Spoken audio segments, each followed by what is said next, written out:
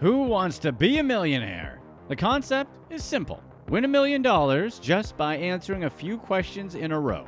Charles Ingram knew that he could do it. He just needs some extra help. He almost made off with the £1 million prize on the British Millionaire show before their scam was exposed. With cameras aimed at them from every direction, he didn't quite pull off his brazen scheme. Ingram wasn't always a cheat. He was born into a well-respected military family. His father, John Ingram, was a veteran of the UK's Royal Air Force. While serving during the Second World War, Axis power shot down John's plane. He eventually made it back home, and his tale of bravery inspired his young son. After earning his bachelor's degree in civil engineering, Charles followed in his decorated dad's footsteps and joined the British Army in 1986. He became an officer with the Royal Engineers, and by 1996, he had risen up to the rank of major. A few years later, he conducted a peacekeeping project in Bosnia before earning a master's degree in corporate management in 2000. Here's where Charles Ingram's story gets a little more interesting. Around this time, Charles tried to get on the British version of Who Wants to Be a Millionaire. His family already had a history of winning money on the show. His wife, Diana, won £32,000 during her appearance on the program, and her brother won the same prize on a separate episode. It seemed the bloodline had some good luck on its side, and Charles tried his hand at the $1 Million game show in September of 2001. In case you're unfamiliar with the Millionaire format, here's a very quick primer on how the show works. Contestants answer a series of multiple-choice trivia questions. As the questions get harder, the cash prizes get bigger. There are 3 lifelines contestants can use if they're stuck on a particular question, but that's the only help they get. If they can answer each question correctly, they earn the grand prize of $1 million, or £1 million in the UK. The British Millionaire first aired in 1998, hosted by Chris Tarrant, who remained the host until 2014. Prior to scoring the gig of a lifetime as host of Who Wants to Be a Millionaire, Tarrant was on the popular British kids program Tiswas and made a name for himself as a radio host at Capital London. Tarrant rose to international stardom as the host of Millionaire, and the friendly game show host ultimately played a vital role in Charles Ingram's story. To paint the full picture of Ingram's game show scam, we have to talk about another important character. His name is Taquin Whittock, a college lecturer and self-described serial game show loser. Whittock tried and repeatedly failed to win big on various TV game shows and had even launched an unsuccessful attempt to get himself on Who Wants to Be a Millionaire. The same day that Ingram made his now famous appearance, Whittock played a pivotal part in Ingram's story, and all he had to do was cough. The elaborate scheme that defrauded £1 million from one of the most popular game shows of all time revolved around the simple act of coughing. It sounds laughably simple, but it's true. British Millionaire also calls the chair in which the contestants sit the hot seat. To get in the hot seat, one must win a preliminary contest called Fastest Finger First. Fastest Finger involves the potential contestants duking it out against one another in a battle to see who can answer a multiple-choice question correctly in the quickest time. Many people take part in Fastest Finger. There are a total of 8 contestants competing to sit in the coveted hot seat, try their hand at Who Wants to Be a Millionaire. Charles made it to Fastest Finger First twice before, and his buddy, Taquin Whittock, was standing alongside him this time, trying his best to get in the hot seat. But it was Charles who became the lucky winner and sat down across from Tarrant. His first question: on which of these would you air laundry? His options were a clothes dog, clothes rabbit, clothes pig, and clothes horse. The answer was a clothes horse, which Charles picked without a moment's hesitation. He breezed through the first set of easy questions before hitting a bit of a snag. His momentum slowed down considerably as the questions got harder. He used 2 of his 3 lifelines before reaching the £4,000 question.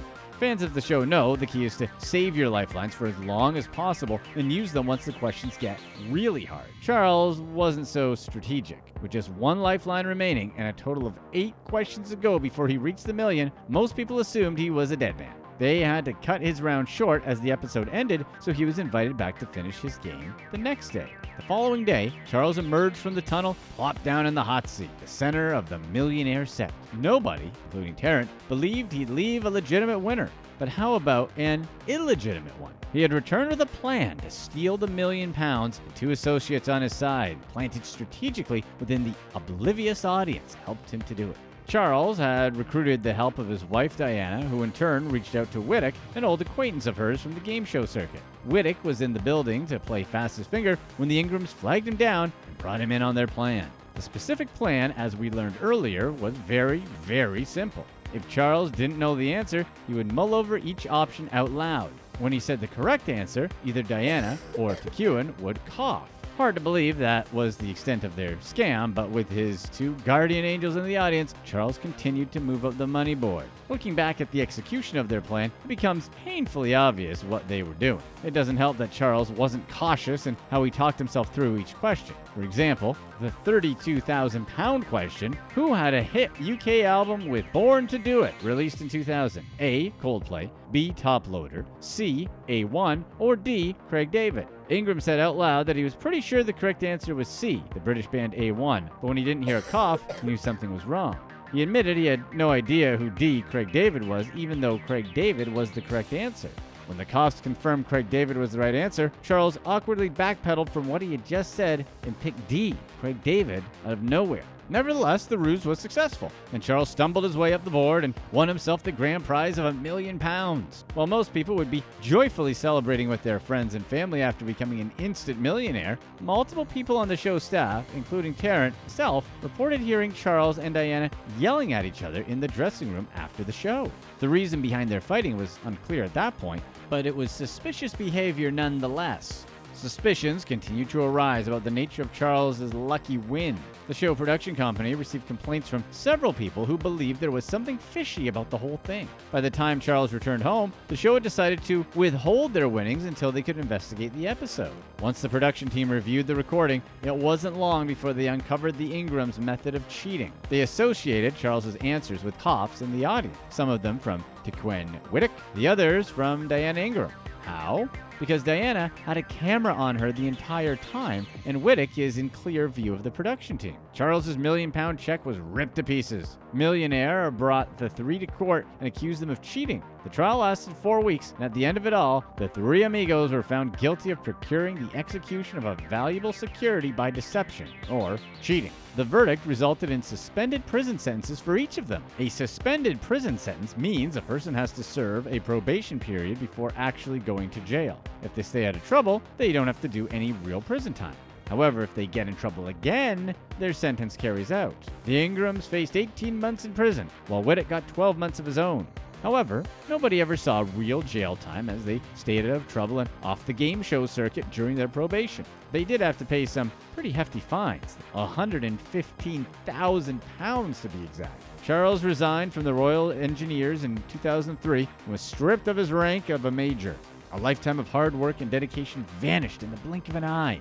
He was no longer Major Charles Ingram, son of a World War II hero. Now he was just Charles Ingram, a convicted criminal and infamous cheat. Since the scam went down, there have been many popular theories regarding the details behind the fraud.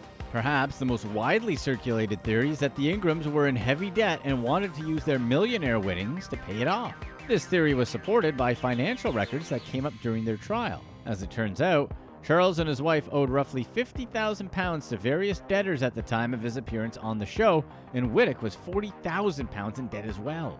Cheating their way to £1 million prize seemed like an easy way to get the money they needed to alleviate some of the financial pressure they were facing. It all makes a lot of sense, which is why this particular theory has grown quite popular over the years. Theorists went further with the idea in a television special made about the scheme in 2003. This widely viewed documentary speculated that Charles was only supposed to continue playing the game until he reached the £64,000 question, as that would have been enough to pay off their debts. This, they said, would account for the loud fighting that the production team heard in the Ingrams' dressing room after the show. Maybe Diana was yelling at Charles for getting greedy and continuing the deception longer than they agreed.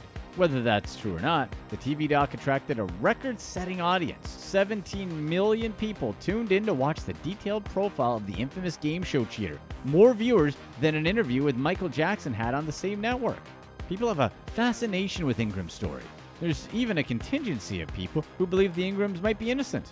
The loudest of these theorists is a writer for The Guardian named John Ronson, who speculated in an opinion piece that Wittick's persistent coughing throughout the episode could be attributed to a chronic cough lived with his entire life. He argued that confirmation bias played a heavy role in the jury's decision and that the media narrative had already painted the Ingrams as guilty before the trial even started.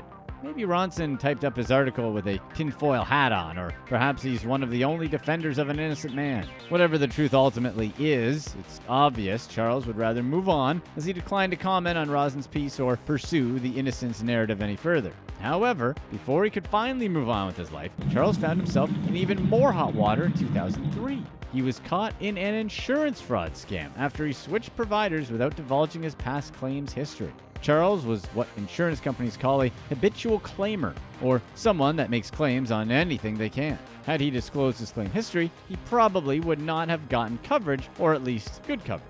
He tried to file a claim for an alleged burglary at his home.